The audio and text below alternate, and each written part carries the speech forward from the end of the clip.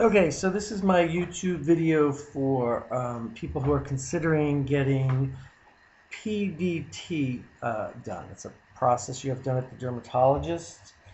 I forget what it stands for, but if you're watching this video, you probably know what it stands for. But I'm just going to tell you how it went and what to expect.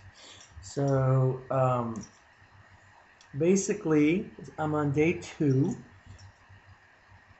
and this is how it went down. I went to the dermatologist.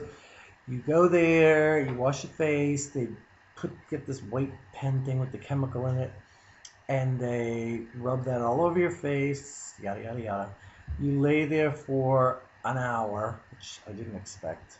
But yeah, so I laid there for an hour with the chemical on my face. And then after the hour's up, you wash the chemical off your face, and then they put you under a light for 15 minutes. And it was just like a hot light on my face. I didn't have any discomfort or any pain. They put these little things over your eyes, so you just sit there and relax. And then when that 15 minutes is up, what did she do? Oh, she washed my face, and she put some moisturizer and some sunscreen. Now, what's important to know, as I was told, is that the chemical's activated by light, and all you need is 15 minutes of light for it to do what it's supposed to do. So staying in the light longer or whatever does not give you any different results. So they tell you when you leave, well, you're pink after, it's nothing, it's just like a sunburn when you leave. And they tell you to stay out of the sun because the sun will activate the chemical more and it'll make your results worse, meaning you'll blister more, blah, blah, blah, depending on if you stay in light longer. So basically, you have to go home, shut the curtains, and sit in your house in darkness for 2 days, which is what I've done. So this is day 2. I got home, and I was like, oh, it's no big deal, blah, blah, blah. I think I go to work tomorrow, because I was thinking, this is just a little pink, nothing. And then I laid down, and I woke up within an hour. I was like all blistered. It was like, it would have been a great Halloween mask had it been next weekend.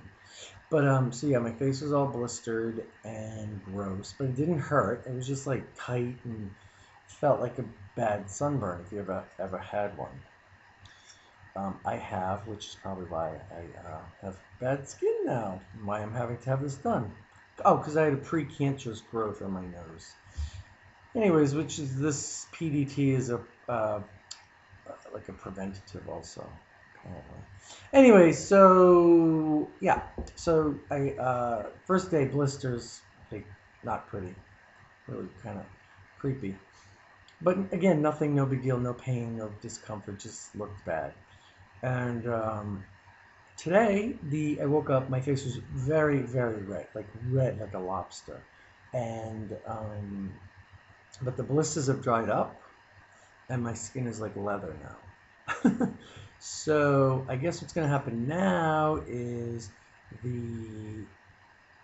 I guess that my skin is going to start to fall off, flake, and that's when it reveals nice fresh skin.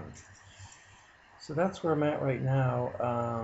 Although today in the middle of the afternoon I got an awful headache and I was dizzy. I have no idea if it has anything to do with this, but I would imagine that it does, because this is like, it's quite harsh. I mean, it's like sunstroke. It feels like, that's exactly what it felt like. It felt like sunstroke or something. But I laid down and I was fine. There's no big deal, too excited. So that's it, basically. I'll post tomorrow to see if anything has changed. I hope that it has. But so it's day 2. I'm very red. My face is like leather now. And hopefully it'll just flake now, and my skin will go back to, well, look better than it was. But anyways, all right, that's it. I'll post something tomorrow. Signing out. Say hi, Millie. Okay, bye.